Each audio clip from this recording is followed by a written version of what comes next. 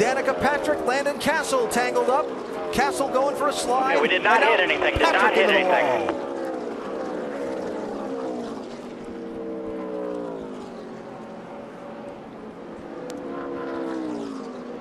It looked like Danica had a chance of not hitting anything, but just back up on the track.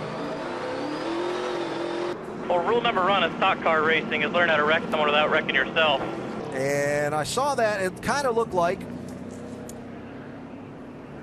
Cassill went into turn one ahead of Patrick, and maybe she thought she could make a move underneath him, and things didn't go like she wanted it to. Or maybe there's more to it. This is off turn four.